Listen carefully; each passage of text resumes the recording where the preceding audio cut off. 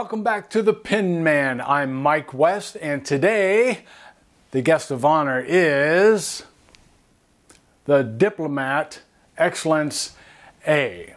The Diplomat Excellence A, I would consider the flagship model of the Diplomat pen company, their offerings. It's a beautiful pen. In fact, I was so taken by this pen as far as the aesthetics that when I saw a review on this evergreen in gold, I knew that that would be one that I would have to get. Now, these pens are not cheap. They will run you, depending on if you get a gold nib or a steel nib, they'll run you anywhere from the high 100s to the low 200s. And again, with the gold nib, it'll go higher than that. The good news is Diplomat does such a good job with their nibs that you don't have to get a gold nib to have a wonderful writing experience. This pen, folks, this is of all the pens that you will see me reviewing for a while. And I like pretty much all of the pens that I will review. This is my favorite. Even from some of the pens that I have made, the Excellence A is just my favorite. It's a beautiful pen. There's nothing grandiose about it. It's very simple looking, simple elegance. Much like I think I described the Diplomat Traveler. Just simple elegance. It's just a beautiful pen. You open it up, it's got a metal grip, but it's not slippery. It is a cartridge converter pen. The good news is that Diplomat's pens take or use standard international cartridges and converters. It'll take either the short cartridge or the long cartridge. And of course you can fit two short cartridges in there for the backup or the spacer. Their converter, I believe, is made by the Schmidt company. Just because I have some other Schmidt converters and the build, it all looks the same. The difference with the Diplomat converter is you have the Diplomat logo, and if I didn't have any ink here, maybe I'll post a picture up over here, but you would be able to see the Diplomat logo across there. Just a little extra touch there. The Excellence A, but I just love it. It has some nice weight. The weight is so balanced. It does post. It's a little heavy for me if it's posted. It's an all metal body. It's brass lacquered with the various colors. But it has such a nice balance. It makes writing so easy. It doesn't feel weighted to where it's going to slip down out of your hand if you don't hold it too tight, which is great because that's one of the reasons why I love fountain pens. You don't have to apply a bunch of pressure, which means you don't have to hold your pen so tight. You just let it rest in your hand. And a pen should be able to rest in your hand without slipping this way or being off balance, want to rock back. You shouldn't have to wrestle with your pen to use it. My friends, they're not the cheapest pen on the market, but they're an excellent investment, I think. If you love fountain pens, you love writing with a fountain pen, you want a fountain pen that has a little bit of weight, then my friends, this is the pen to get. All right, with that, we'll show you some dimensions of the pen, and then we will go into the close-up look of the pen as well as size comparisons with other pens, and a writing sample.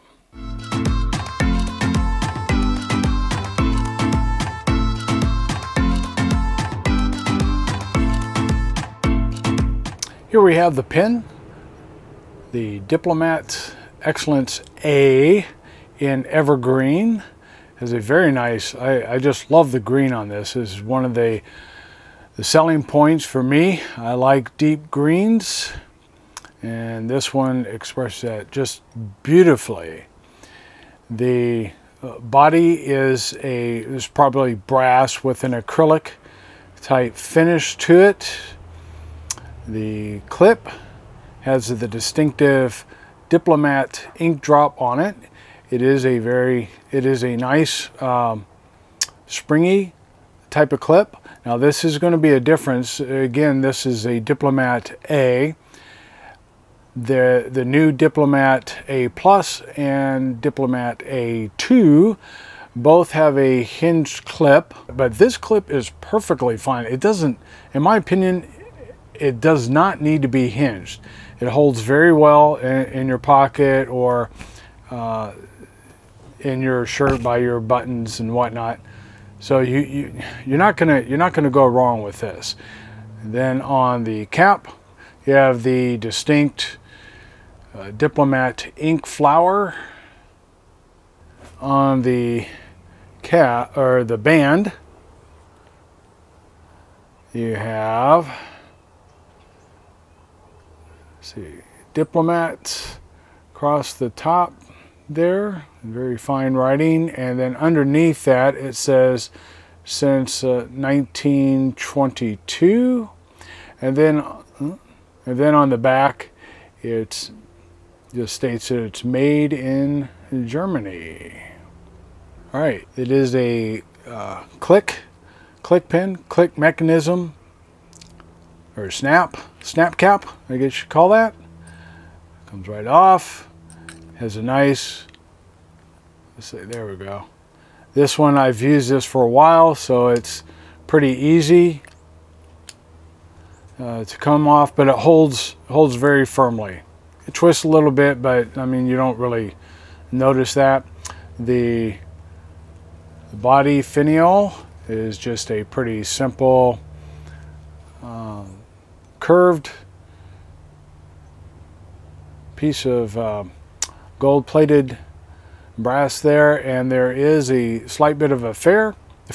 I'm sorry. This does post.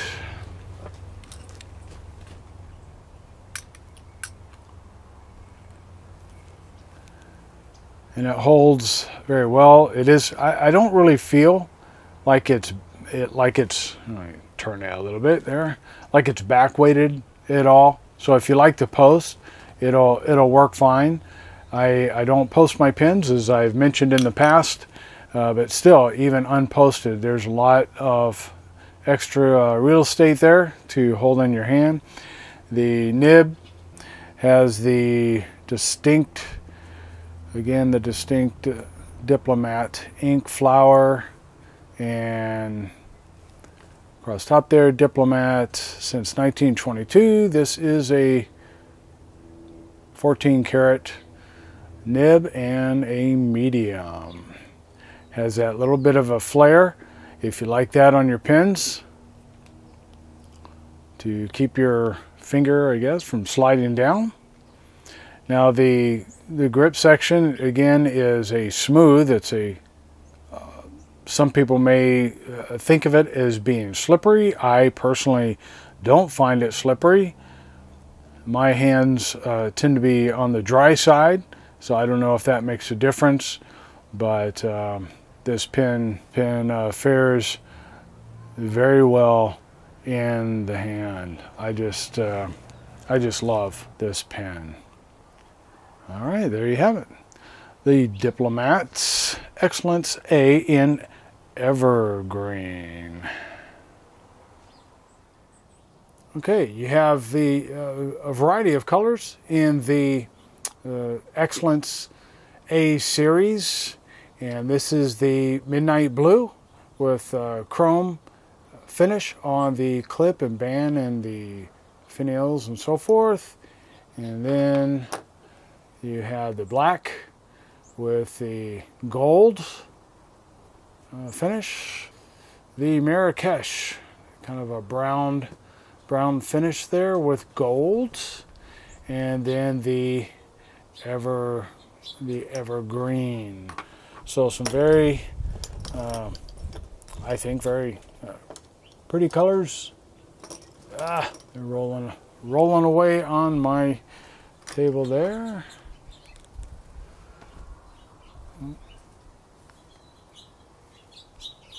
Now there's the Excellence A series has a lot of variety as far as colors and designs. Is probably the most as far as variety. Although the Arrow I think is catching up if it hasn't already surpassed it. So anyway, I just encourage you. I like deeper colors, and so this is what I ended up with. These are all the Excellence A's. I don't have any A2s or A pluses. Very nice. And here we have the Diplomat Excellence A compared with its other cousins, the Arrow, the Traveler. These are all Diplomats, obviously, by the ink drops, right? The Traveler and the Esteem.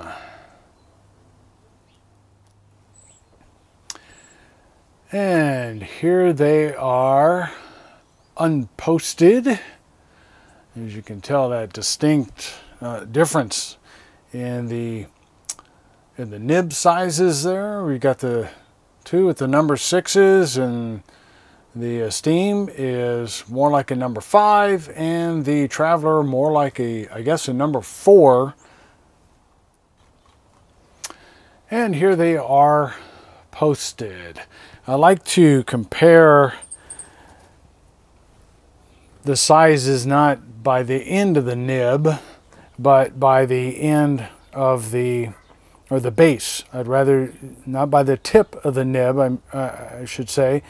Rather, I like to compare them at the base of the nib, because that's where you're pretty much going to be, everybody's going to hold them right around the same place. So you can see the difference. Obviously, the smaller the nib, the greater the angle you're going to be writing at. And here we have a comparison with a little more widely known pens.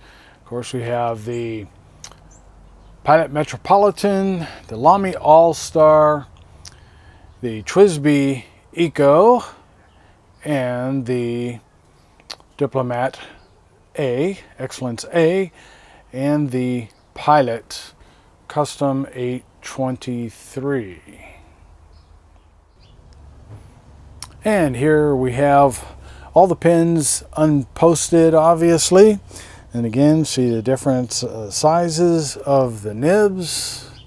Your grips, it's always interesting to see the different area of the grip sections that the various manufacturers use, and even within their models, like the Pilots. Some are a little longer, some are shorter. All of these are quality pens.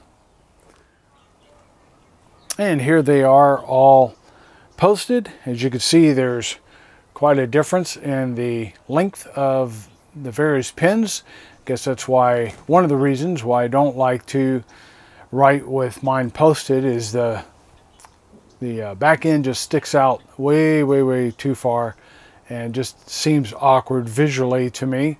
Not always by the weight of the pen, but visually it just seems awkward. Obviously, you got like the Pilot Metro. It's a good size right there. And as I mentioned, the Diplomat Excellence A, it wasn't really that uncomfortable, but still, for me, I don't really prefer it posted, but a lot of people do, just to keep that cap out of the way. And now for the writing sample, using Rhodia paper. So we had that was just because the pen was kind of dried out a little bit after messing with it uncapped and so forth. So you have the Diplomats.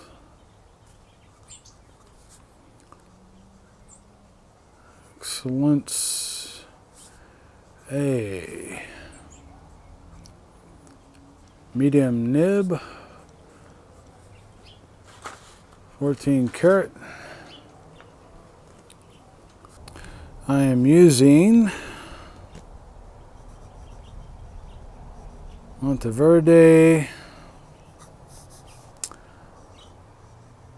olivine. Okay, as far as ink flow, very nice. This is somewhat of a drier flowing ink.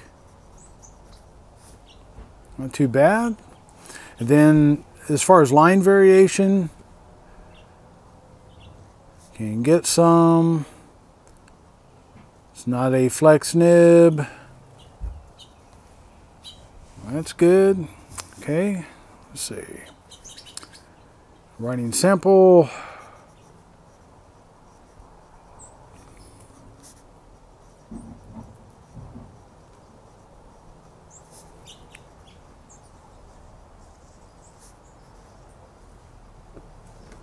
All right, writing increases brain power. Yeah, so what else? Very smooth nib. You'd expect that with the gold nib, but even with Diplomat's steel nibs, they're well known for being very smooth. Okay, there's our writing sample. This makes you happy. All right. Well, there you have it. The Diplomat Excellence A. I want to thank you for tuning in to my channel and encourage you to subscribe, and if you liked the video, if it was helpful for you, go ahead and hit the like button there too. I'm trying to put out reviews once a week and some other information maybe in between that. I'd like to kind of pick that up for you. I'm doing this as a benefit for you because I know how watching various reviews help me to make more informed decisions on the pens I've bought. Also, I would encourage you to check out my playlists, because in that I will have some other videos with where other reviewers have taken a look at the Excellence A, and some would have the Excellence A Plus, Excellence A2. I'll try to throw those in because it's my desire to help you. And so if I'm being a help to you, go ahead and hit that subscribe so when I come out with another video, you'll be the first to see it. And there should be a little bell when you subscribe. Go ahead and hit that bell and you'll be notified as soon as they come out. All right, thanks again. Here's a couple other videos for you to watch that will hopefully be good information for you as well. One of those is, why in the world did I ever get into fountain pens? All right, have a great day.